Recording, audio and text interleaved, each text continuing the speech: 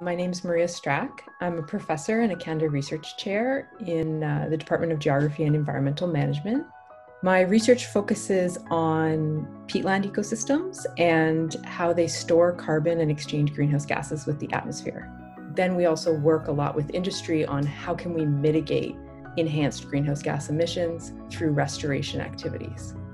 Canada has about a third of the northern peat area in the world. So as Canadians, we just have a responsibility for this enormous carbon stock. We sort of need to understand the fate of that carbon, how to manage it better so that we can protect this really globally valuable carbon stock in the face of climate change.